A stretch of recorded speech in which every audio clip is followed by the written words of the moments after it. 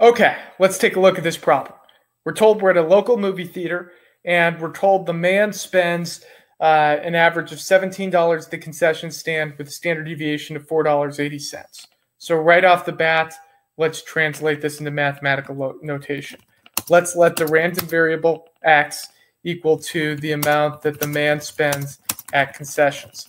And we know the expected value of x is equal to 17, and the standard deviation of x is equal to $4.80.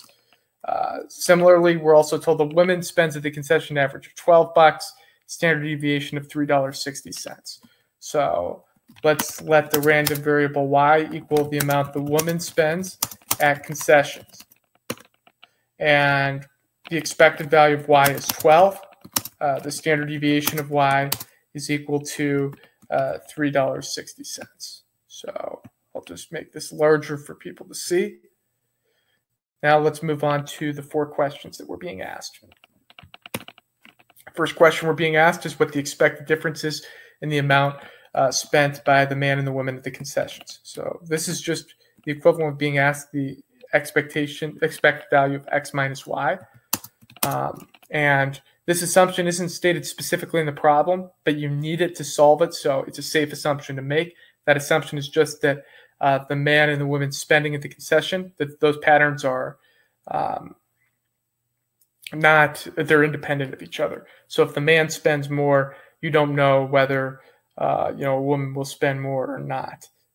So given that assumption, we can say the expected value of x minus y is equal to the expected value of x minus the expected value of y, which is equal to 17 minus 12, which is equal to $5.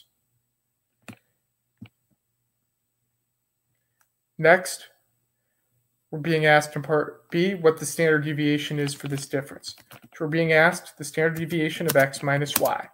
This is equal to the square root of the variance of x minus y. Now, let's just focus on the variance of x minus y bit for a second. Variance of x minus y is the same as saying variance of x plus negative y. And since x and y is independent, that's the same as variance of x plus variance of negative y. And we know that variance of negative y is equal to -1 squared times variance of y, or just variance of y. So in the end of the day, we see that variance of x minus y is equal to variance of x plus variance of y.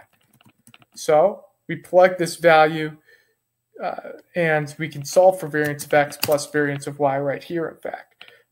We know that the standard deviation of x is $4.80, so the variance is 480 squared.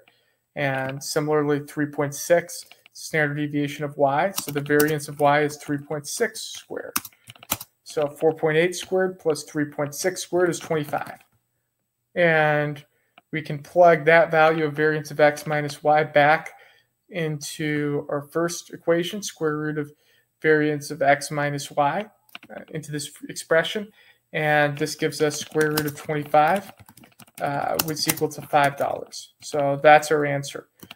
We say the standard deviation of this difference is $5.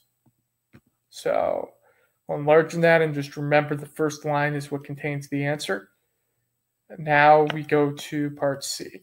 What's the expected total amount spent by a man and a woman in concessions? That's expected value of x plus y is equal to expected value of x plus expected value of y, since they're independent. In fact, even if they weren't independent, you'd still just add them up this way. And this is equal to 17 plus 12 is equal to $29. And finally, what's the standard deviation of this total amount? This is just the standard deviation of x plus y is equal to the square root of the variance of x plus y, which the variance of x plus y is the same as the variance of x minus y. That's pretty clear from part B, as we talked about, seeing how minus y and y end up being equivalent. So this is just going to be $5 again. So those are the two answers for part C and part D. Part D, the answer is $5. and part C, it's 29.